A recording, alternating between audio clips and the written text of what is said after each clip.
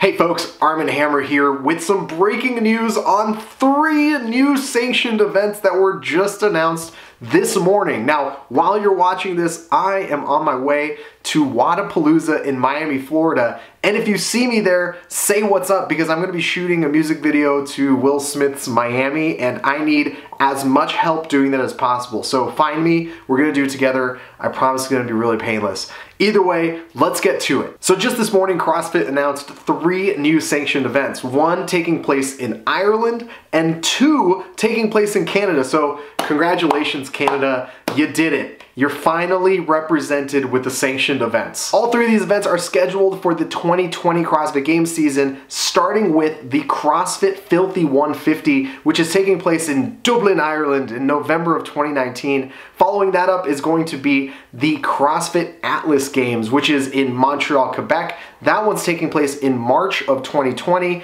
And then finally, the CrossFit Canada West Championship, which is Vancouver, Canada. That's on the west coast of Canada. That one is June 2020. All 3 of these events, they are already large-scale events, bringing in lots of competitors, lots of spectators, and that is only going to grow now that there are CrossFit Games spots on the line. Assuming all the 2019 sanctioned events roll over and continue into the 2020 season, we now have over 20 sanctioned events for the 2020 season, which is great. The more the merrier. I mean, as far as we know, the plan is to cut a whole lot of the field at the CrossFit Games early on in the week and kind of cull their way to the best of the best. So it doesn't really matter how many people are invited or qualify for the CrossFit Games. You're going to be cutting the field down a bunch anyway. And the larger amount of people make it, the better it's going to be for the actual competitive prospects of that competition. Overall, I think this is a great move for CrossFit. I think moving into Ireland as well as Canada is really going to highlight some of the best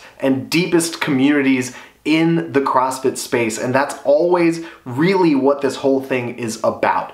That said, folks, there's a whole lot going on in our space, and it's easy to miss some of the most interesting and exciting stories.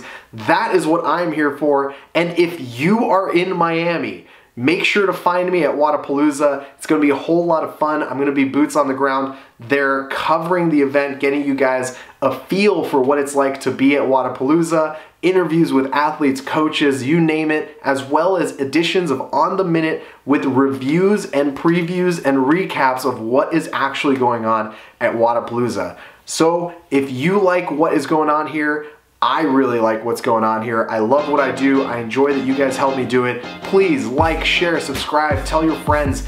This is exactly how I get to keep doing this and hopefully get to keep providing you guys with the information and the entertainment that you're looking for.